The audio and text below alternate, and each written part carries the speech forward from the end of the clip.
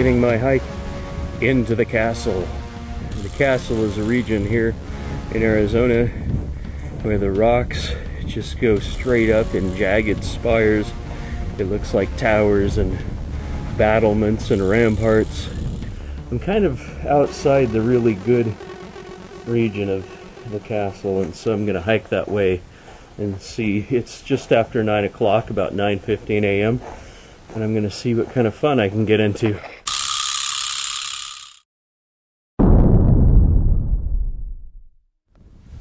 These vultures were literally circling around me just a minute ago.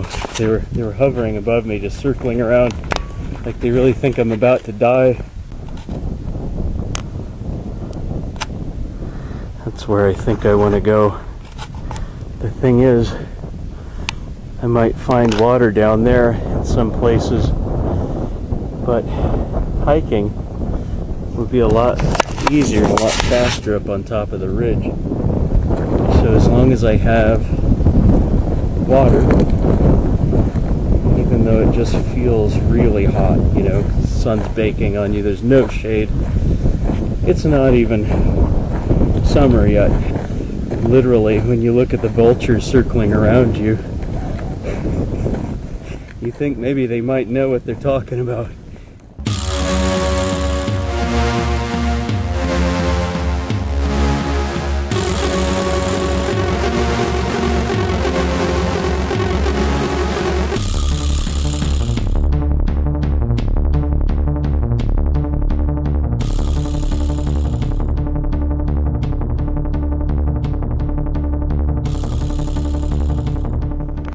Yeah, I was just kidding. The mountain sort of forced me down, and once I was down at the bottom, the creek bed's just right over to the right. By then I'm so tired of the sun just beating down on me, I decided I want the creek bed where there's some shade every now and then.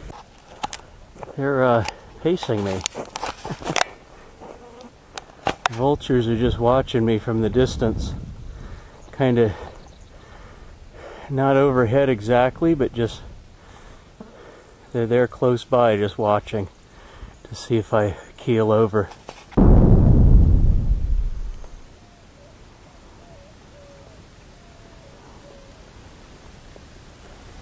Right behind me are the gates of hell, ladies and gentlemen. We're going through.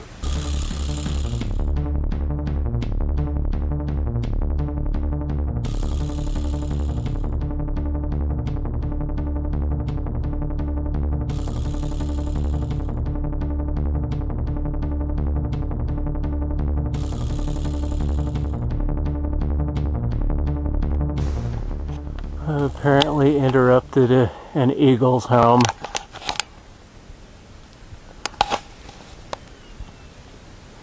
I see another one up there. Ooh.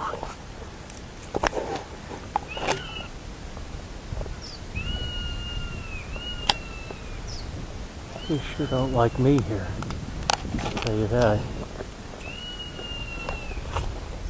I'm disturbing their peace.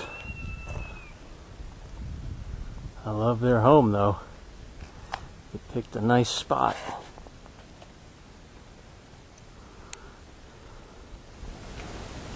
This massive cottonwood tree is hope that there's actually water somewhere along this ravine that's on the surface. To take advantage of the water that's here right now, you'd actually literally have to dig a well. And if you're really thirsty, seriously. I have a little bit of water left, and the reason I'm really interested in finding water is because I want to keep hiking. I've got lots more time left in the day, and I've got that much water left. So that would make for an uncomfortable trip back to my car, even if I went now. So I'm hoping to get lucky. So we're basically in the castle right now. And I'm going to keep looking. This is really one of those cases of water everywhere, but not a drop to drink. Because you see the evidence of the water everywhere, that it's under the surface, but you have to dig and who knows how far, you know. And the last thing I want to do right now is dig down to get to the water.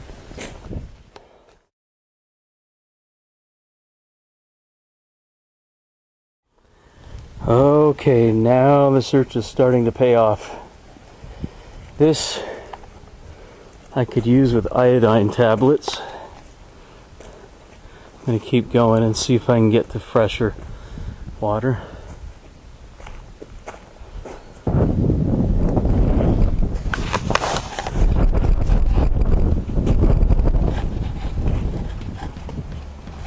You can see people have camped in this cave. White people. If this was, wow, it's cool in here. It's really nice in here. If that was a little Indian wall, it would be hardened with clay, mud, but this is smoke on the ceiling. So Native Americans probably used this cave a lot way back when. You know, maybe it was just hunters, maybe a tribe lived here, you know, and if I spend enough time I might even find their, you know, remains of their town, who knows. This is what you would need for a permanent place to stay. Water. There's food out there, but you need a place to come in, you know, in the shelter, in the cool. And really this is 15 degrees cooler in here than it is out there. When it comes to living or staying in caves, people may have concerns about the rocks falling on their... Right here is a loose rock, right? There's some on the sides. But when you see this ancient smoke on the ceiling, this smoke has probably been here for hundreds of years. So that means that those rocks haven't fallen in that time. So it kind of helps you get an idea of how stable the ceiling is.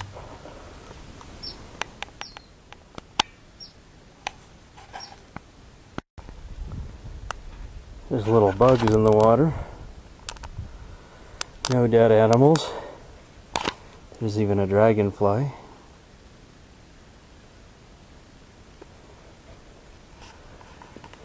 Cattails. These are mixed signs. The water's not poison. You see this algae on there, you know it's kind of polluted. So to do the iodine tablets, the whole process of purifying the water takes longer than 35 minutes. If you strictly follow the directions, which I'm assuming you should, it's 35 minutes plus adding the tablets to neutralize the taste and color of the iodine. It takes that long just to kill all the bacteria. Of course, if I was boiling it, it doesn't take long at all to get water to boil, and as soon as the water is boiling, it's safe to drink. You've just killed all the bacteria. I fill one of my herb bags with the water first so I can pour that through the handkerchief into my container. There's not very much in there that has to be filtered out, but okay, so the next step then is to pour the water through the bandana to filter out all the particles. So it's supposed to be 2 tablets for a quart. It has a marker right here that says 32 ounces.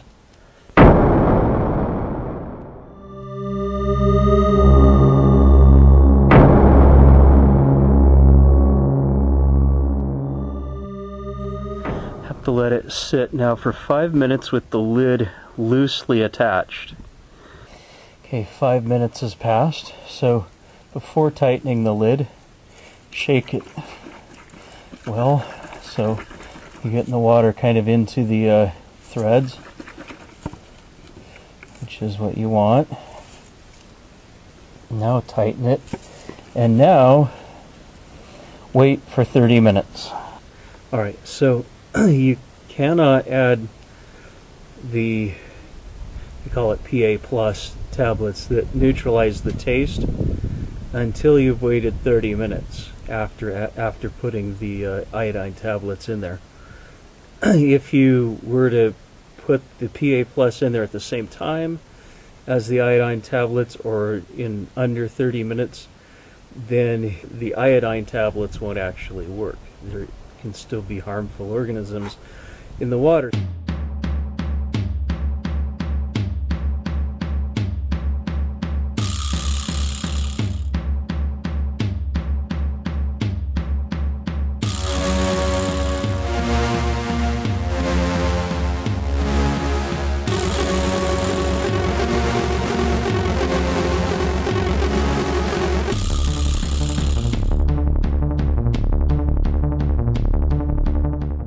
So the iodine tablets have been in the water for 30 minutes. Now it's time to add the PA plus tablets. Alright, shake. Wait another 3 minutes. It's not necessary for these tablets to dissolve completely. They're really just the purpose of neutralizing the iodine taste. I keep these at the bottom of my water pouch, and the water bottle just goes right on top of them, so those vultures aren't following me now. They didn't know me. Swimming pool. Alright.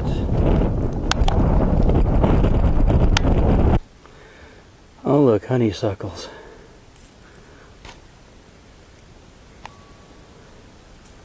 One of the benefits of using the iodine tablets instead of boiling water is now I've filled that container for the second time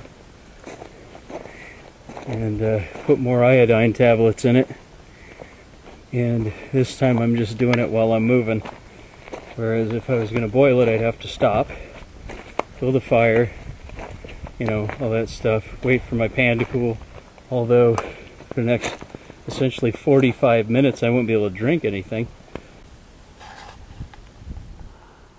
One thing about the castle is it's full of little caves in the rocks.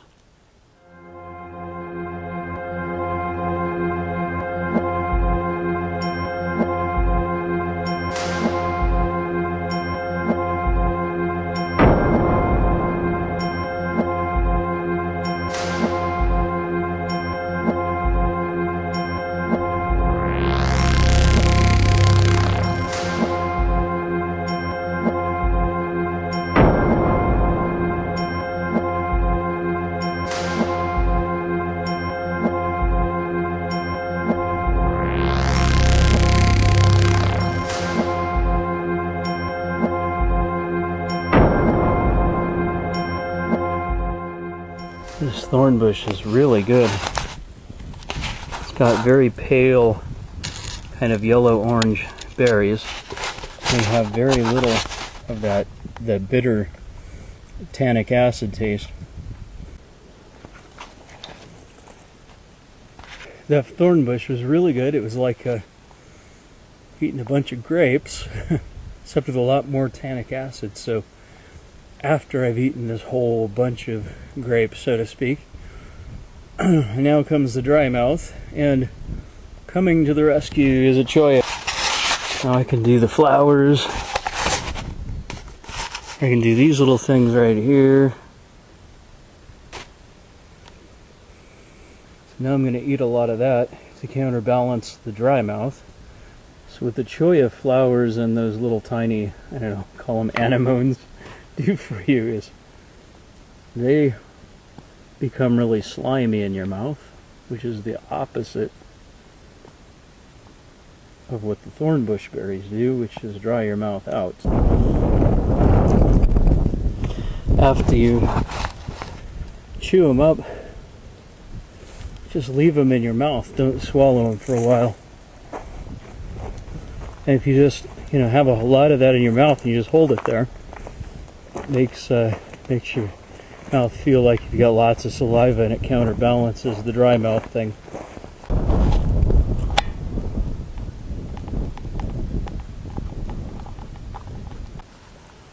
Now I can imagine how God would have thought of something that brilliant. Hey, these people living here are going to have this problem, so let's give them this solution. I don't know how atheists who believe in blind evolution even account for this, but they've got their reasons, because they don't want to believe in God any more than a religious person wants to believe there isn't a God. I just believe that nature is brilliant, and there's a mind behind that.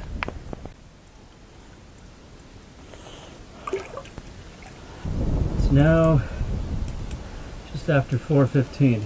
Started at 9:15. I've been going for about just slightly over 7 hours. And since it's 4:15, the sun goes down at about 7:30. That means the way back I'm going to be doing about half of that in the dark. Well, I'm going to try to be as refreshed as I can before I go. A wet shirt will definitely keep me cool for a while. Well, it's time to move.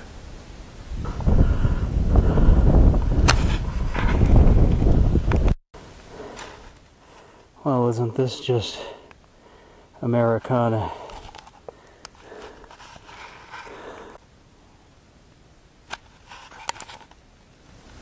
Dad sent some light clouds and a breeze too to help with this return trip.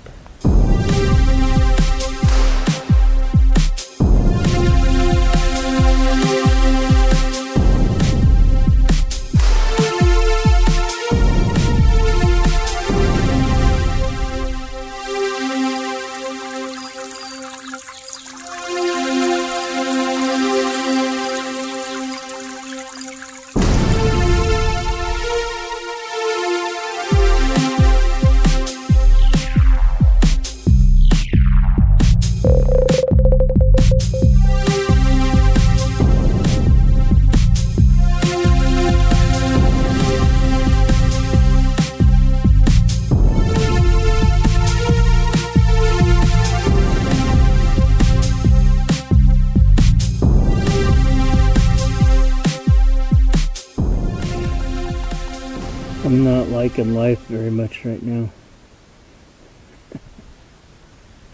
My car is behind me, over the mountains, somewhere over there. And I've got an hour and a half till dark.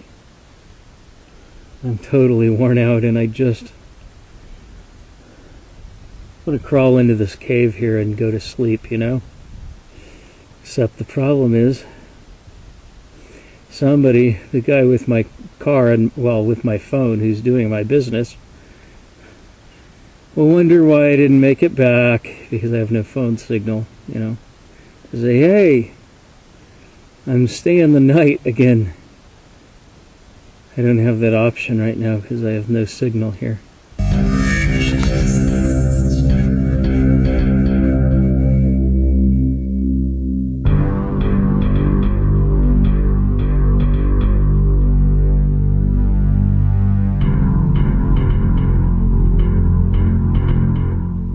Because of the shortage of light,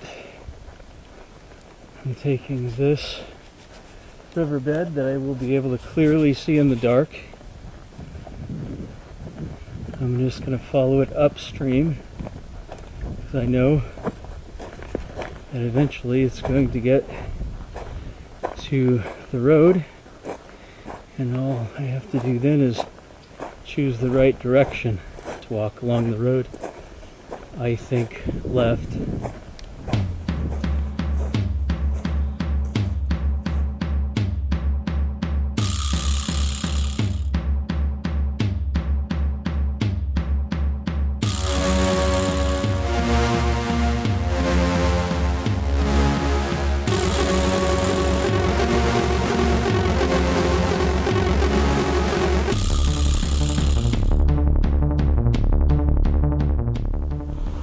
a mining claim here.